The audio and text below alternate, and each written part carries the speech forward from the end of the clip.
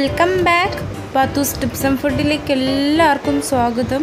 അപ്പം ഇന്ന് ഞാൻ വന്നിരിക്കുന്നത് ഒണിയൻ റിങ്സിൻ്റെ റെസിപ്പി ആയിട്ടാണ്. അപ്പോൾ എല്ലാവരും തീർച്ചയായിട്ടും ഒന്ന് ട്രൈ ചെയ്ത് നോക്കാം. അടിപൊളി ടേസ്റ്റാണ്.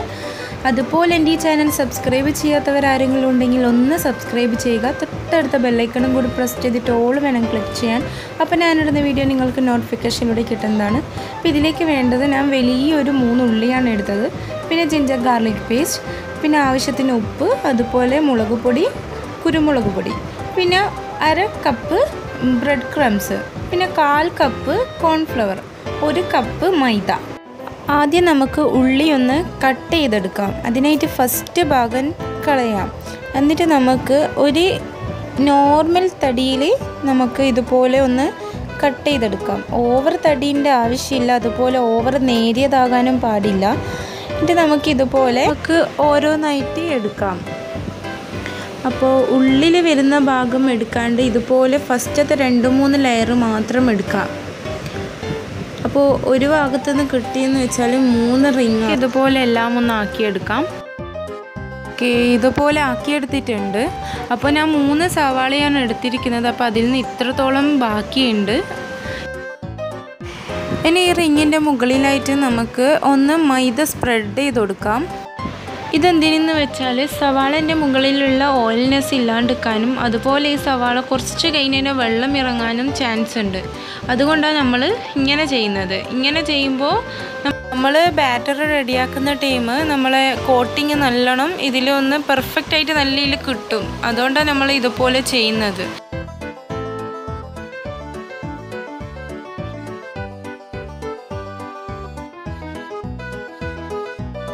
ഇനി ഈ റിങ്ങിന് ആവശ്യമായി നമുക്ക് ബാറ്റർ റെഡിയാക്കാം. ഇതിലേക്ക് ഞാൻ 1 കപ്പ് മൈദ ഇട്ടിട്ടുണ്ട്. അതുപോലെ 1/4 കപ്പ് നമ്മൾ കോൺഫ്ലവറും കൂടി ഇട്ടിട്ടുണ്ട്. ഇനി ഇതിലേക്ക് നമുക്ക് പെപ്പർ പൗഡറും കൂടി ആഡ് ചെയ്യാം. പിന്നെ ചില്ലി പൗഡറും ആഡ് ചെയ്യാം. അതുപോലെ ആവശ്യത്തിന് ഉപ്പും കൂടി ആഡ് ചെയ്യാം. പിന്നെ നമ്മൾ ജിഞ്ചർ ഗാർലിക് പേസ്റ്റും കൂടി ഇട്ട് കൊടുക്കാം. ഇനി ഇത് നല്ലോണം ഒന്ന് നമുക്ക് മിക്സ് ചെയ്യാം.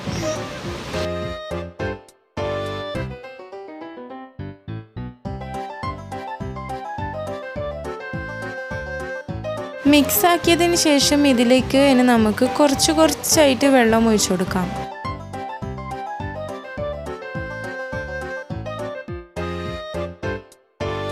അപ്പോൾ നമുക്ക് ഈ ഒരു തിക്നെസ്സിൽ മതി, ഓവർ തിക്നെസ് ഒന്നും ആവശ്യമില്ല.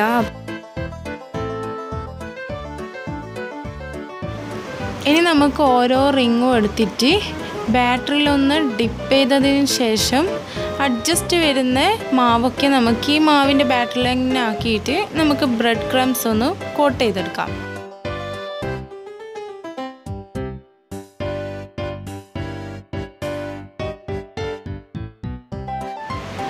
അപ്പോൾ നമ്മൾ റിങ് ഇതുപോലെ ആകണം. അപ്പോൾ നമുക്ക് ഓരോന്നും ഇതുപോലെ ആക്കിയെടുക്കാം. അപ്പോൾ ഇനി ഒരു റിങ് കൂടി എടുത്തിട്ട് ഇത് നമുക്ക് ബാറ്ററിലിട്ടതിന് ശേഷം അഡ്ജസ്റ്റ് വരുന്ന മാവൊക്കെ അതിലേക്ക് തന്നെ ആക്കിയിട്ട് നമുക്ക് എന്താക്കാം, ബ്രെഡ് ക്രംസിലൊന്ന് കോട്ട് ചെയ്തെടുക്കാം.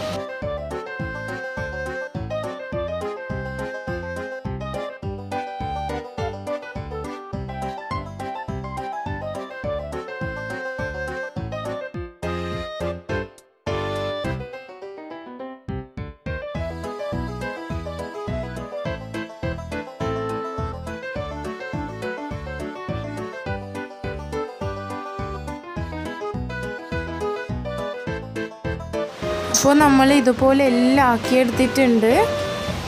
ഇനി നമുക്കിതൊന്ന് ഓയിൽ ഫ്രൈ ചെയ്തെടുക്കാം. ഇതിനായിട്ട് ഞാനൊരു പാന് വെച്ചിട്ടുണ്ട്. പാന് ചൂടായതിന് ശേഷം ഇതിലേക്ക് ആവശ്യത്തിന് ഓയിൽ ഒഴിച്ചു കൊടുക്കാം. നല്ലോണം ചൂടായതിന് ശേഷമേ നമ്മൾ റിങ് ഓയിലിടാൻ പാടുള്ളൂ. പിന്നെ നമ്മൾ ലോ ഫ്ലെയിമിലിട്ടിട്ട് വേണം ഇതൊന്ന് കുക്ക് ചെയ്തെടുക്കാൻ. ബ്രെഡ് ക്രംസ് ആയതിനാൽ ഇത് വേഗം കരിഞ്ഞു പോകാൻ ചാൻസ് ഉണ്ട്. അതുകൊണ്ട് ലോ ഫ്ലെയിമിൽ തന്നെ ഇട്ടിട്ട് കുക്ക് ചെയ്യണം.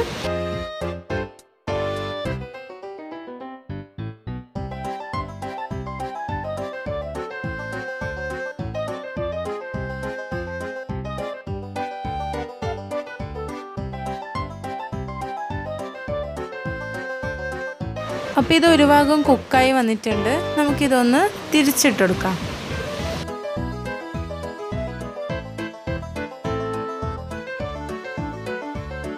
അപ്പോൾ നമ്മൾ ഒണിയൻ റിങ്സ് ഇവിടെ കുക്കായി വന്നിട്ടുണ്ട്. ഇനി ഇതൊരു സെർവിങ് പ്ലേറ്റിലേക്ക് മാറ്റാം.